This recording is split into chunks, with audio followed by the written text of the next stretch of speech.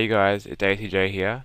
I'm finally back with more Photoshop tutorials. So to get started, I thought I might show you how to create your own Windows 7 theme background from scratch, just using Photoshop. So we'll get started with this now. Okay guys, to get started, we want to open up Photoshop. I'm using the CS4 edition of Photoshop Extended.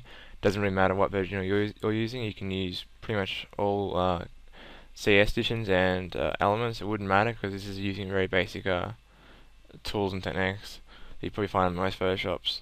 Okay, so this is just the layout structure of the image itself. Just gonna go quickly over it. So it's a bit of work to do, but not too much. So what we're gonna do now is just gonna make a new document. So whatever size you want, I'm gonna use 1440 by 900 sorry. For that's because that's my screen size. So do whatever you want. I'm gonna have this as my desktop background, so I'm gonna have it as my screen size. And also have 72 DPI as well, as we're not printing this out, it's just going to be on the web and for general viewing. Okay, so we need to unlock the background layer to create a background for it. So what are we going to do first? I found an easy way to unlock it. This is to hold down Alt and double click on the layer itself. So Alt and double click will unlock it to make it layer 0. Okay, so right now we need to make a gradient for the background. So I will get my custom gradient that I made for this. I will list the colors in the description as well, but I'll put them out here. So the first green color, dark green, 2F8230, and for the lighter one, yellow, FFC84. Again, I'll put them in the description for you. Okay, so once we made that, we want to reverse it first and make it into a radial. Well, the stone will make it something similar to that. We bump the scale as much as possible, and we want to move it kind of into the top right corner. And that we still make bigger, so we're gonna get the angle, and we're gonna type in just this is what I'm normally using, at 130, 128 roughly about there, and it'll make it nice and large like that. And we can readjust it so it fits nicely in the corner. Smart. Oops. Screw it up again. 128. I'll just do rough at 28. That works for me now. Okay, so I like that. We will press OK to that. Okay, so with the gradient done, we're going to get the text tool out. So just over here, or press T on your keyboard, we'll select the text tool. I'm using Century Gothic font. It's the closest font that I found so far that resembles the 7 in the actual final document that I found. So we're going to use that. I'm using a fairly big size, 500 pixels, because of the size of the document, and so we'll pretty much pick a size that matches your document. So right now, 500 is mine. And click in the middle, press 7 to standard. I'll change the color to white. So right now it's white, and roughly place it so that the top right corner of the 7 is roughly about in the middle of the gradient, the yellow gradient, sorry. Okay, so as you can see, it's a bit more skinnier than the actual final version, so what we're going to do is actually bulk it up a bit, putting a stroke around it just for now. So we're going to go down to FX while selecting the layer, go stroke, we're going to put it up to about 10, we'll put it white, set up white, and we're going to create it in the center, position center, because it's running out to randers, so we're going to get less of the roundness coming out. Okay, so now we've done that, we need to create that bend in it, so that we can get the point pulled up a bit more into more of a point, as you can see there. So we're going to first of all tilt it, because it's a tiny bit tilted in that version, a tiny smidge tilt. So first off, tilted. So now we need to create the warp in it.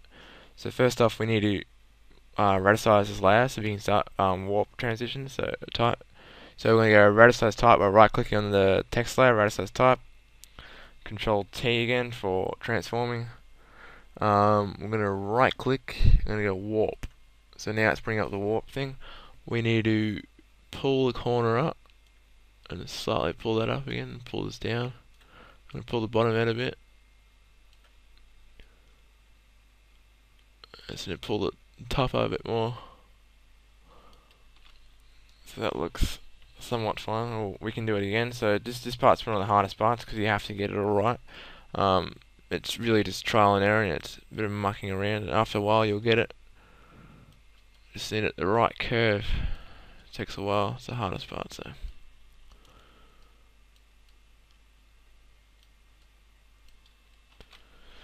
Okay, so I think that should do us fine. So we reposition it again in the center.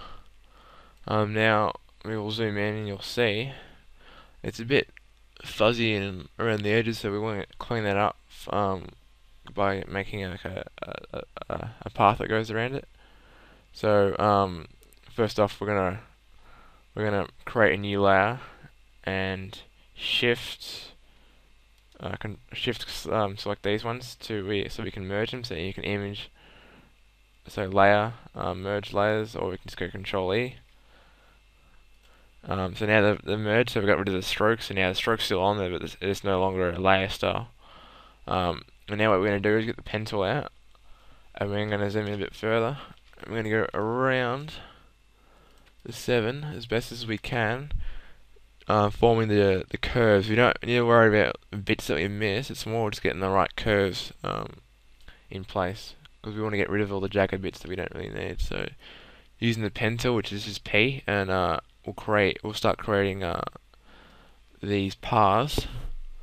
So roughly, so we can follow by. So the curvier the better. We don't want to not go completely off the track of the 7, but we want to follow it as best as we can while getting rid of all the jagged bits. This is a bit difficult here.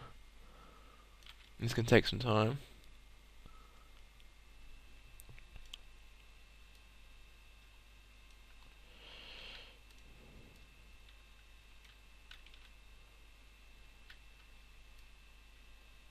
This is really just to straighten up all the edges because we don't want it to look all fuzzy. Like I didn't do that in the other version, so you'll notice this version it's a bit fuzzy around the edges. This is going to clean it up a lot better than that, so we'll get this nice and done fast. And we don't need to worry too much about these edges because these are going to get cut off.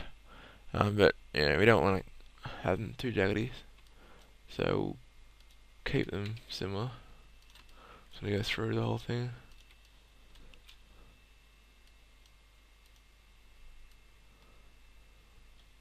This is really rough. You probably want to take some time and actually do this properly because this will actually look tons better with it done properly. Yeah.